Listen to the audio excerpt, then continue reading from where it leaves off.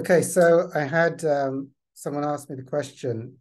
They're basically abiding in the infinite self effortlessly, and there's an effortlessness of being of service to others, but there's a sense of it being very comfortable, and there's a sense of something of potentially needing to surrender this, and that sense of moving on, even when things are comfortable, is quite right, and that means that it's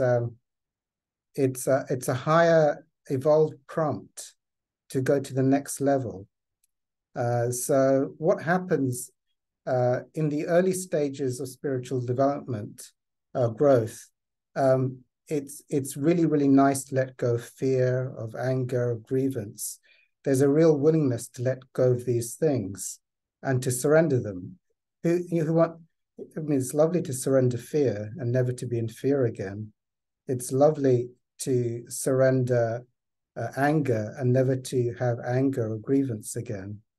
But a different type of surrender occurs for more advanced spiritual seekers, and that's it's nice to surrender the negative energies, but when we come to comfortable places in the more evolved states, a grace comes to many seekers at a certain stage, like don't get, to surrender even those things which seem wonderful, and to go to the next level. So Hawkins described something really wonderful and really illustrated this. So the lessons in more advanced spiritual seekers is that he was in ecstasy.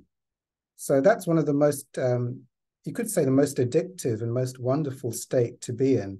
Constant energy, constant bliss, bliss even beyond bliss, really ecstasy, non-stop energy, really like the elixir of absolute being, right at the near the top end. And then it was like, and there is a thing of like never wanting to surrender, even the ecstasy. And the ecstasy is basically the last thing. It's like, would you even be willing to surrender ecstasy for God? And it's necessary. It's necessary to surrender even that. And then the doorways to enlightenment come on. So the duality, the subtle dualities that need to be surrendered, or even surrendering, states of comfortableness, states of bliss, and states of ecstasy, and not to sort of get trapped in them.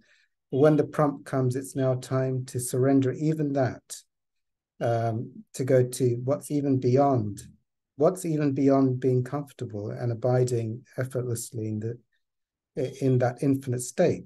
Is there, and to surrender that, to see what's beyond that. And even if bliss comes, to surrender even bliss. And if ecstasy comes, to surrender even ecstasy. And so those do become the things. And so for God, it is, yes, I'm willing to surrender this comfortableness to go to the next, to see what's beyond that.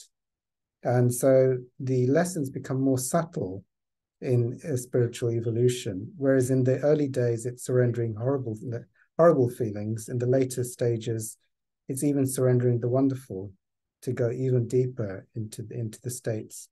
Now, as you get into infinite states, there's still levels of infiniteness. There could be like infinite comfortableness. Then there can be infinite bliss. You're not really like in separation. It's not like you're localized, but there are different levels, like infinite oneness and comfortableness, and infinite oneness and peace, and infinite, there's the infinite stillness and the nothingness. Then there's the infinite bliss. There's the infinite ecstasy. And then there's enlightenment. So yes.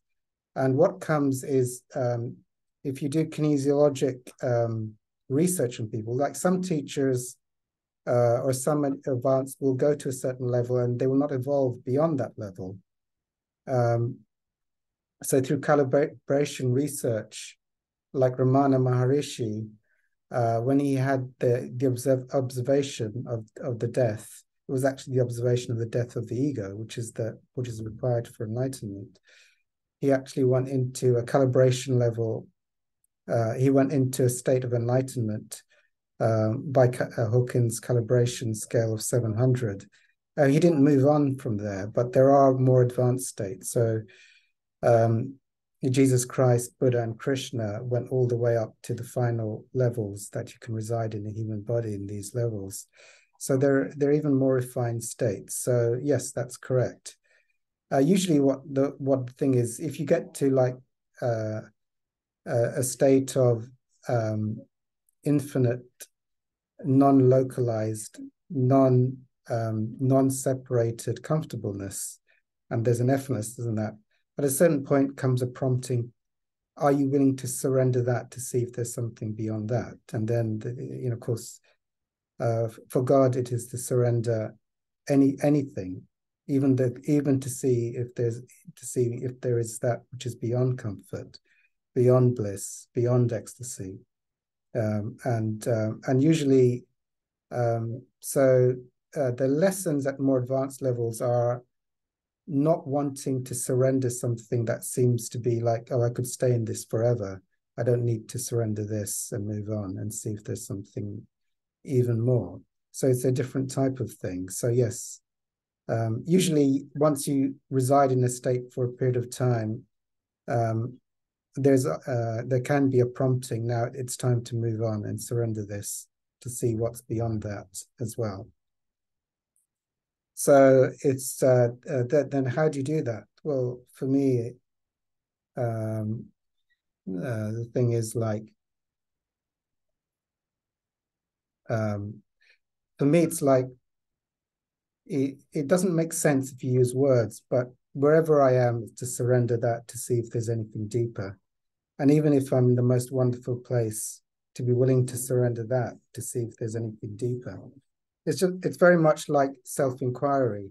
You observe and then you get to these infinite states, but then is there a witnesser of these infinite states? And if there is a witnesser of these infinite states, and then you go into a more deeper infinite state, and you go there, and there's a feeling that you've arrived, there's no more. But is there even a witnesser of that? So you go, it's like, you just keep going until it's not possible to go any longer.